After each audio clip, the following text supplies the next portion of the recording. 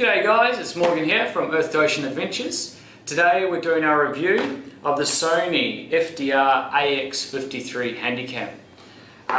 We were using the Feiyu Tech MG Lite gimbal with the Sony A6000 mirrorless camera for our video, but we've decided to step it up a little bit, and also we found the gimbal was very bulky, hard to use. So anyway guys, this is going to be a real honest review of what we've found being amateur videographers and the things we like about this camera and the features it has. First up guys, let's take a look and see what we've got inside the box with the camera that we just brought. So we open up, inside we've got different instruction manuals for different languages. Obviously they're trying to sell you a little bit more gear, so we've got some other accessories you can buy. Nice thing, $50 voucher from Sony, shop online, and we can redeem that voucher. So usual stuff there. In the box, deeper down, we start with our power cable here. So we've got our power cable, which then plugs into here. This one is for when you're recording, when you're recharging from the mains power. Use that one there. We've also got in here micro USB to USB. The camera is able to be charged from the laptop as opposed to from a power socket, which is great if you don't have a lot of power sockets and you can only plug in your laptop. We also got a mini HDMI to HDMI cable, so it means that we're able to record and then play straight back on the TV. I don't use this feature a lot, but of course always nice to have the cables. On the other side here guys, we've got our battery. Now one thing that we did find with the camera is that this battery for the initial charge from the power socket takes 210 minutes. We weren't completely in love with this. It obviously is a long time to charge a battery, and we get approximately an hour and a half recording time. So not the best, but we can work with that. Obviously you can always buy spare batteries when needed. Finally guys, we've got in the pack here the camcorder itself. It's quite a nice looking little unit. First impressions, it feels pretty good. It's quite a solid feeling camera, which is always nice with the money that you spend. The only criticism I found so far of the construction is just the little cover here for the hot shoe tab. It's quite flimsy, fairly plasticky. So not a huge problem if you're leaving it shut all the time. Maybe if you used it a lot it could eventually break. But generally we really like the way it feels. On this side here we've got the multi-plug here and also the auxiliary 3.5mm jack there. This is a really great addition to the Sony A6000 we're shooting with, which only had the hot shoe, which limited the number of microphones we could use. Having this on side now means that we've got a much larger range of different microphones we can use. The mini USB there allows us now to charge via the computer and also transfer photos. On top here we have the zoom in and out, we have the still photo button, and we have the selection between still and movie mode. So that's great. On this end we've got the start stop for record, which is a nice easy access when you're holding the camera and you're wanting to start and stop recording, nice and easy to reach. Once we open up the panel here, the screen, on the inside here we've got our power button, our night shot, our playback, and also a mute button for the recorder. So if the recorder is talking, you can press this button and it will reduce the amount of volume coming from their voice. Behind this little flap here we have the place for our SD card, memory card, to go in. Doesn't come with the camera guys, which is pretty normal.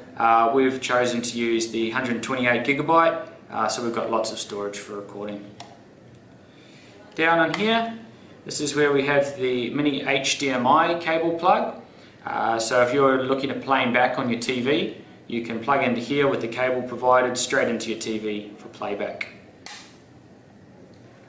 Closing the screen again and moving to the front of the camera. On the side here we have the manual button. The manual button is part of the reason we brought this camera. there's lots of different manual settings we can do, such as focus, zoom, white balance and all that, and that's all chosen with this manual button, which we'll talk a bit more about later, and adjusted using this ring on the outside of the camera here. On top as well, we also have the microphone. They claim a 5.1 surround sound mic on this camera. Other than that, guys, fairly robust camera, feels good. The first thing I noticed with the screen here, it is a touch screen that we have to use, and it's a really nice touch screen. These days I found with GoPro and stuff, the touch screen, you use them and they're not very responsive. As with this one here, gentle touches and you just go through everything and it reacts quickly. It's a really nice touch screen to use. The menu system did take me a little while to get my way around it and learn where everything was, but once I'd done that, I really enjoyed the menu to get my way around. Okay guys, so I talked about the manual button on the side, which is part of the reason we were really keen to get this camera. It gave us a little bit more scope for doing professional and more creative videography. So when you want to use this, you hold down the button on the side, manual button, and it pops up with the menu here. Once you've got the menu, you turn this ring just on the side there, which is also the ring that you'll use later, and you can choose what you're going to use that ring for.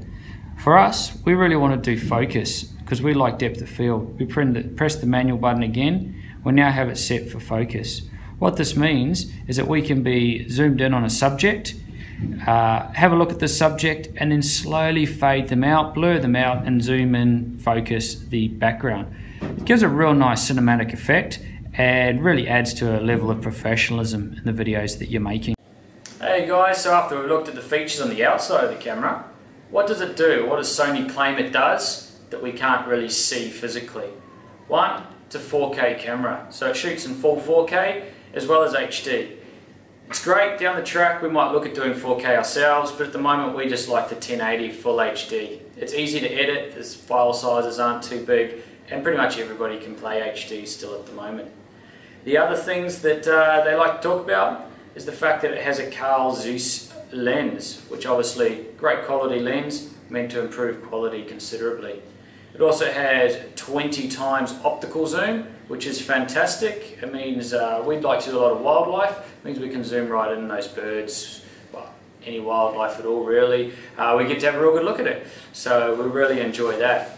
The last thing, and this really is the main reason we've chosen to go with this way with the camera, is the stabilization in the lens itself. So they call it a 5-axis stabilization system. You see from this video that when you turn it on, the lens goes through its firing up process and then jumps into play.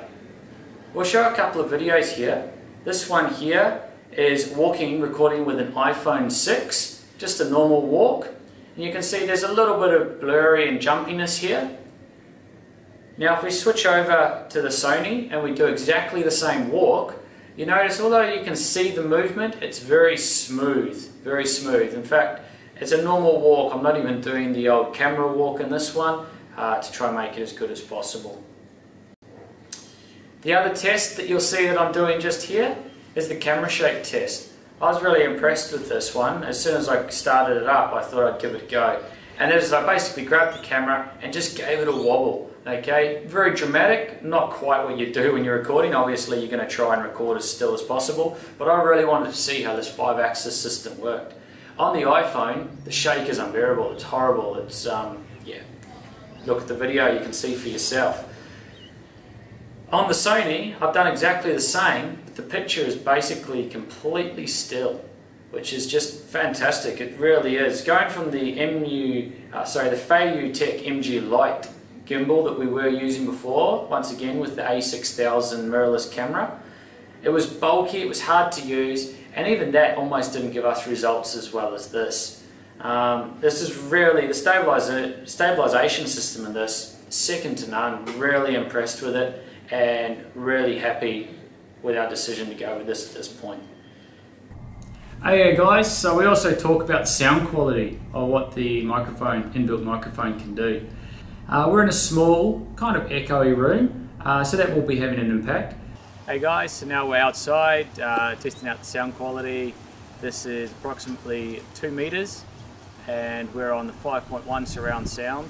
Talking a normal voice, we've got about 10 knots of wind, ambient sounds around, and this is the sound quality we get. Another feature which we weren't even aware of when we brought the camera was night vision. When I think night vision, I automatically just assume that it would be a really bright light that shines on the front of the camera. However, it's not. It's actually an infrared camera. As you can see from these videos here, we had a lot of fun with it. We really sort of started thinking maybe we could make a really creepy horror movie or something like that. Also really handy, I guess, if you forget your torch and you want to see where you're going, use the camera. But a really cool little feature from a compact unit like this. So the other thing, guys, for a camera that's packed full of features, one thing I really like is just how compact it is. It means that in our camera bag, we do a lot of travel photography, we're able to fit everything in. So in our bag here, I've got the drone, the GoPro, SLR, remote control, spare lenses, and our camcorder can fit nicely in there. And it's all compact, so it basically takes up the same room as an SLR lens would take up. That's fantastic for portability. Thanks guys, hope you've enjoyed our review of the Sony FDR AX53 camera. I hope from this you've learned whether it's possibly the kind of camera that you need or not. If you have enjoyed the video guys, don't forget to give us a big thumbs up, subscribe to our channel, check out some of our other movies from our adventures around Australia, and you'll see what sort of work that we do with this sort of camera. Also, we're going to be taking off for a month. We're going to go visit Canada, and we're going to field test this baby for the next month or so. At the end of that, we'll do another review and let you know what we think of it actually out there after getting a chance to have a play with it. Anyway guys, thanks heaps for watching. Tune in next time. Have fun.